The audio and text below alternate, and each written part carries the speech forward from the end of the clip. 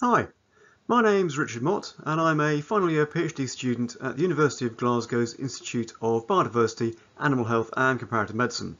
And I'm going to talk to you today about our most recent paper looking at the use of human heart rate monitors for assessing heart rate variability in horses. Now, the paper contains a lot of extra information regarding reference ranges and artifact correction, but the key takeaway for today is that the Polar V800 is not as bad as a lot of people make out, although it does have some serious limitations.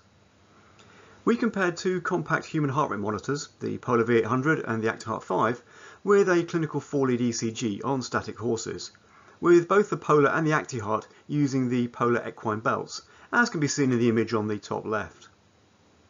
From the results, we can see that although the ActiHeart gives the best agreement with the clinical ECG, the results on the Polar are still acceptable, but only when a more stringent threshold of 0.4 seconds is set for the artifact correction. The image on the top right is an ECG trace taken from the ActiHeart, and the black vertical lines indicate where a beat has been detected. The green highlighted area shows where an ectopic spike has been misidentified as a beat, and we can assume that the Polar would have made the same error. But, and this is the key difference, with the ECG, these errors can be manually corrected before analysis, and so is always going to be more accurate than Polar generated data.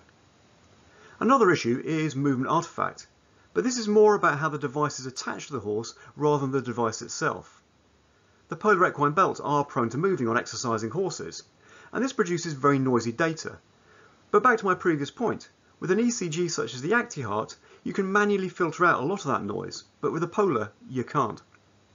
It is feasible that the accuracy of the V800 with exercising horses could be improved if it was adapted to be used with ECG pads, but this is yet to be validated under exercise conditions.